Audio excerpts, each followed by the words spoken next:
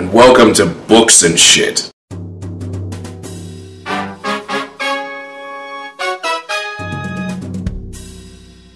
So I read an article on NPR the other day. Big shocker, the book nerd is familiar with NPR. And they were talking about something called book girls. Book girls is this sort of concept of the whole demographic of especially young adults to probably around starting about college age, teenagers basically, reading. And at first glance, your thought is, oh, thank God, teenagers are reading. Okay, that's a good thing. And then there's a second part of your brain that kicks in and goes, well, what are they reading? And that sort of got me thinking about, there's always been a problem in the literary community with the debate about what people should be reading. That because you're reading, you should be reading a specific group of authors. This is a very easy thing to catch up on. All you have to do is type in top 10 books. You'll find lists and lists and lists, because if the internet loves anything, it's giving people to-do lists. And so what you'll find that everybody has already decided what are the books that everyone should have read at some point in their life. You know, Time magazine has the Time top 100 books, you know, and they've got all the predictable people on there. There's Hemingway, there's Faulkner, there's Joyce, and it goes on and on. There's some obscure people you probably never even heard of. The point is that there are just gallons and gallons of bullshit being thrown around about what constitutes worthiness in the literary world. And this is a huge problem because it dictates the value of something without taking into consideration the value of the act. The literary community can be kind of stuck up about what constitutes a good book. Now, I'm going to start off with a very interesting proposition. The fact that somebody read Twilight is a good thing. Why is that a good thing? It's not because it's a good book, okay? It's good because someone's reading. Instead of going to the television and just turning off their brain and absorbing a bunch of flashing images, a person sat down and took the time to use their imagination. This is something that's becoming less prevalent in our society. It's just a simple fact. So much of our entertainment is non-interactive. Even video games, to a certain extent, don't really require a great deal of gray matter involvement. I mean, you have to have reaction time. It's more about reflexes than cognitive process. You know, there are games that are specifically designed for puzzle solving, but most of them are just run and shoot as fast as you can. Jump off the ledge, steer the car. It doesn't really require you to be as involved in the material as you would say a murder mystery. So, like an Agatha Christie novel requires you to be somewhat engaged in what's going on. Keep track of the characters and who's doing what. When you're racing a car through the streets of downtown Tokyo, drifting all over the place, it doesn't really matter. You know, all you have to know is which buttons to press, and you just Tokyo drift and just murder spray your way through whatever the fuck you're supposed to be doing. So, the point is that everything's just given to you.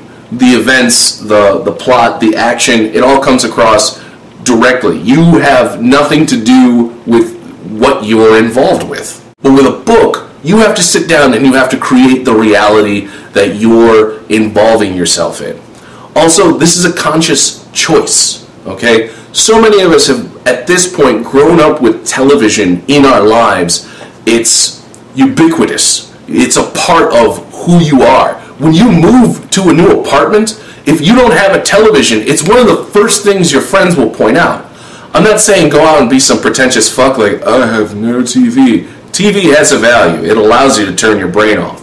But what I'm saying is that people that read books are taking the moment to turn it back on. So it is a good thing when somebody goes out and at least is reading. So what I'm getting at is, even though Twilight may not be the best book to read, at least somebody went out and took the time to read it.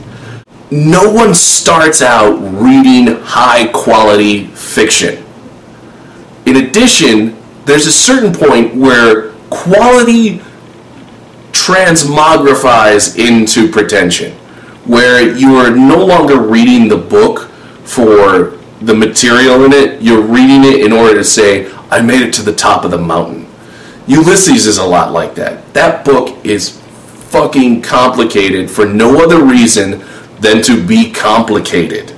The story in it is very simple. A guy wakes up one day, he doesn't know what he wants to do with his life, he feels like he's wasting it, but at the same time has the whole existential drama of there is no point to reality. Meanwhile, there's another guy wandering around town who wants to bang hot young chicks, who doesn't, but he's got a wife at home who thinks he's kind of a loser. Alright, okay, we've all heard these stories before. They go out, they get drunk, it's an Irish novel, of course they're going to do that, and that's it. Boom, that's the whole story. It's told over the course of like 700 pages of highly complicated language, and the purpose of the novel was to be hard. It's belletristic. Look it up. See, the point here is that quality is a subjective concept, and most of the time what people refer to as quality is really more of a merit badge for their own pretentious sensibility. It feeds their ego and distances them from the rest of society in a way that feels good but is not good. You start reading books to enjoy them. The concept is entertainment. The idea is an escape from reality, but it's fun. You want to read it because you're invested in these other realities and you get to enjoy the adventure. But as time goes by, there's always a risk that your sense of what makes something good is really you justifying why you're reading something that is excessively complicated for no other reason than the fact it can be. I'm not trying to shit on Joyce, but what I'm saying is he's not for everybody, nor should he be recommended as if he were. People should be encouraged to read things because they can have fun. People should be encouraged to read things because they can get some satisfaction out of them. The idea that something is only good because it appeals to some highfalutin academic sense of quality is ridiculous. Some people enjoy Tom Clancy, Dan Brown, Patterson. But the thing is, you shouldn't shit on those people. Okay? You should accept the fact that that's what they enjoy and move on with yourself. What happens when you start dictating what everybody else is supposed to enjoy is all you're doing is making one taste available. Think about it like this. You go into an ice cream parlor and you pick out your favorite flavor and you're enjoying it. And then some guy walks over to you and goes, "You really should have picked the mint chocolate chip. If you had any taste, that's what you would have gone with." And then just walks away. That's essentially what it is. It's somebody shitting on you for enjoying yourself. It's a very specific kind of person that's a reader in general, a person who habitually goes back to print fiction or digital as times have evolved. The thing is, that tends to be a very specific kind of mentality. You have to be able to sit down and focus on slow input of information. It doesn't matter how fast you read, it's still going to take you a long time to get through a book. The point is that it requires patience, focus, and a certain level of determination. This is a very specific kind of person. It is a person who most likely got the shit beat out of them a lot in school, and there's sort of probably in the back of their subconscious a little bit of the search for that which makes them better than others. That's one dynamic. The other dynamic is that, let's be honest, it's fun to judge other people. It's kind of fun to look down your nose at a different group, especially when you feel like you have an incredibly valid argument for it.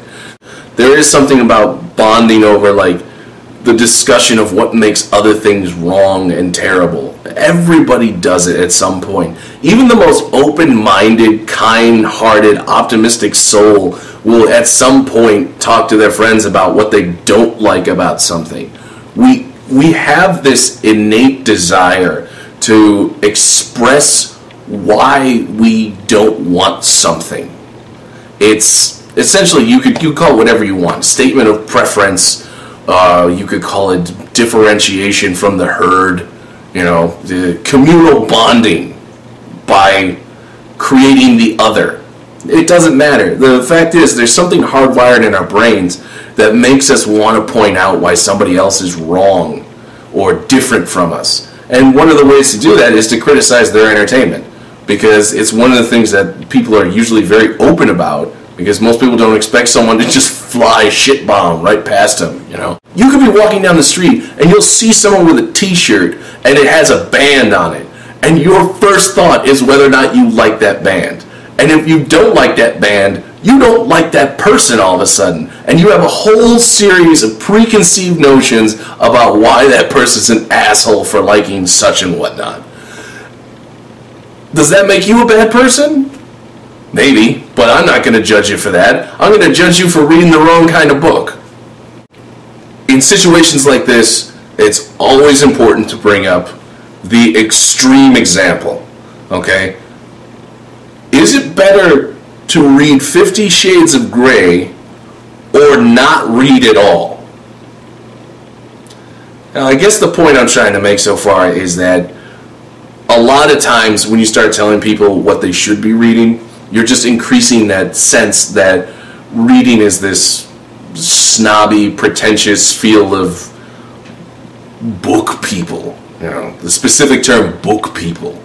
And that it's not for everyone. You're discouraging others when you discredit the quality of what they're enjoying. You're telling them that they don't know what's good, when you should really be encouraging them, like, oh, did you like that? Well, you know what else is good? That's the way you should really bring it up. You shouldn't bring it up like, oh, you're an awful fucking moron for reading this. You should really be reading that. Say, oh, you enjoyed that? Well, you know what? Maybe you should check out this. Because here's the thing. Reading is a dying skill. I mean, people still have to read in order to order off the value menu at McDonald's, but they don't feel the necessity for it in other aspects. Just think for a second. Most articles on the internet you'll find are accompanied with a video. The article itself is then just a summary of everything that happens in the video. So there's no reason to read the article in the first place. The video fills in all the details. In addition, other websites have begun experimenting with things like little headers at the top that say, this article will only take you 1 minute to read, as if how long it takes you to read it is what's important.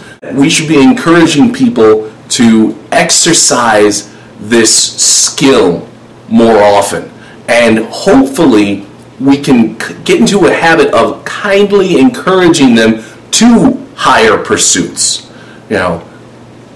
Not everybody is going to be able to enjoy Faulkner. I don't. I'll go out on that limb, that treacherous limb. But the thing is, we should encourage people to enjoy what they're doing in the hope that it gets them to do it more. Because we are turning into this society of people that just absorb information instead of process it. Encourage people to read!